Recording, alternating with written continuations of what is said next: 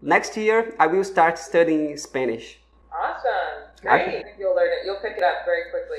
It's easy to visit countries around Brazil where people speak Spanish, so I will take advantage of that. Perfect. Yeah, it's a great way to learn another language is going to the country, and you, like you said, you have easy access living in Brazil.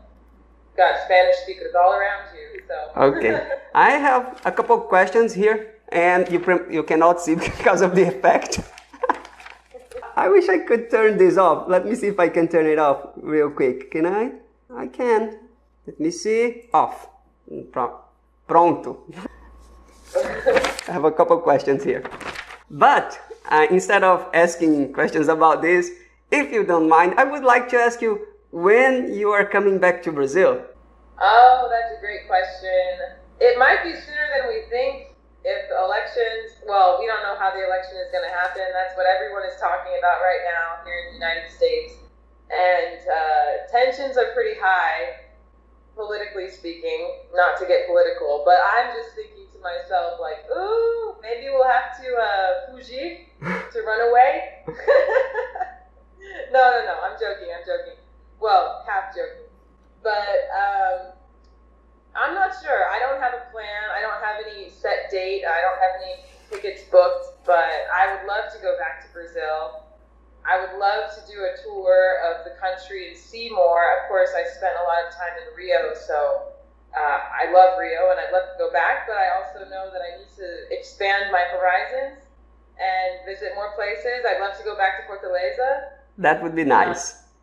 Salvador, Sao Paulo, Brasilia, like there's so many places to go. Manaus is like top of my list. I would love to go visit the Amazon, but yeah, no plans right now. Okay, if you ever come to Ceará again, and if you want to visit Beberibe city, where I live right now, you have a place to stay. You, Ben, and Max.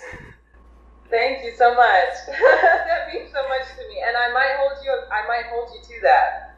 I stand by what I say. Of course, there is something in that for me. I would be practicing English all the time around you guys. Exactly.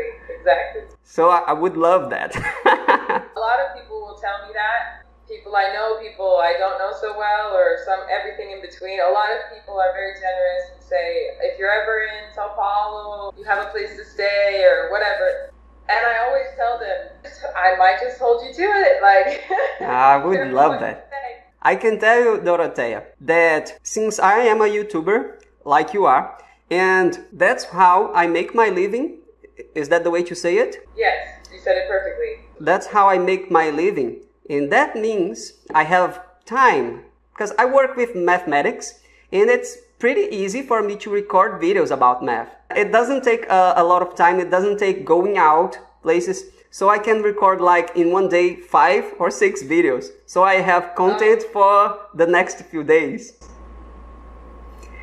And that means if I had a friend coming from a different country to visit me, I would get my car and pick them up at the airport. I would do that. The best way to learn a language is talking to native speakers. If you would like to talk to an English native speaker, you can use Cambly on your phone or on your computer. You can use my link in the description below and you will get a lesson for free.